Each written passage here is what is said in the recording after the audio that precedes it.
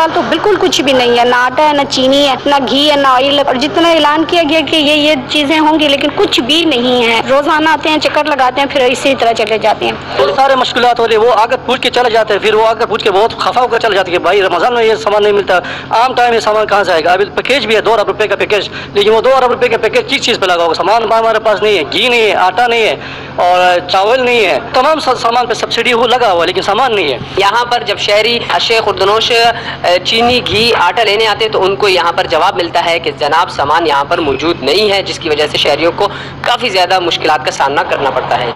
कोई टक मुख्तलिफ मकामात पर लगाए गए हैं, लेकिन लोग अभी नाला है कि उन्हें वहाँ पर रिलीफ नहीं मिला।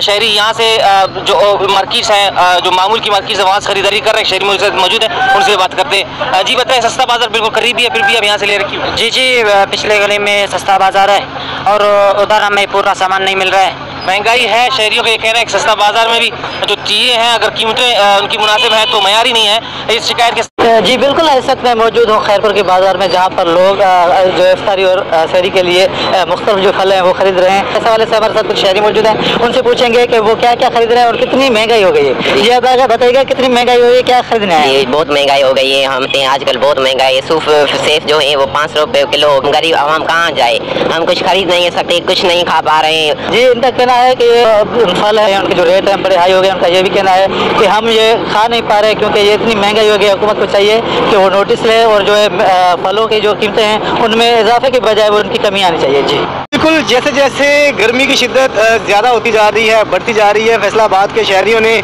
जिसमें बच्चे बड़े सभी शामिल हैं, उन्होंने गर्मी का मुकाबला करने के लिए, गर्मी की शिद्दत को कम करने के लिए नहरों का और स्विमिंग पूल्स का रुख कर लिया है। नहर पर देखा भी जा सकता है किस तरह से बच्चे जो हैं और बड़े जो है वो नहा रहे हैं। हमारे साथ कुछ यहाँ पर शहरी मौजूद हैं, उनसे बात करते हैं। जी बताएं, कैसा लग रहा है आज? गर्मी बहुत ज़्यादा थी और चूँकि हमने रोज़ा भी रखा हुआ था, इसलिए हम ना गर्मी की शिद्दत कम करने के लिए हम यहाँ पर आए हैं। हम यहाँ पर नहा रहे हैं, चूँकि पानी बहुत ठंडा है, इसलिए बड़ा अच्छा फील कर रहे हैं हम आगे से पहले।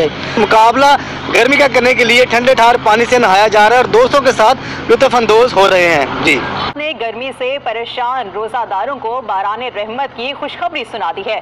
कराची में आज गर्मी तेवर दिखा रही है।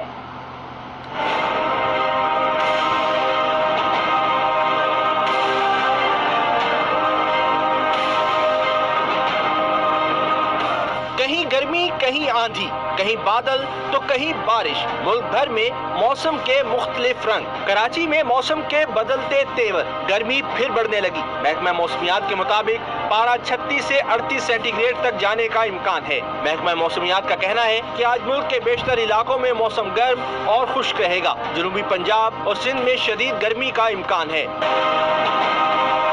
महकमा मौसमियात ने इस्लामाबाद, रावलपिंडी, सरगोधा और मुल्तान में आंधी के साथ बारिश की नवीद सुनाई है।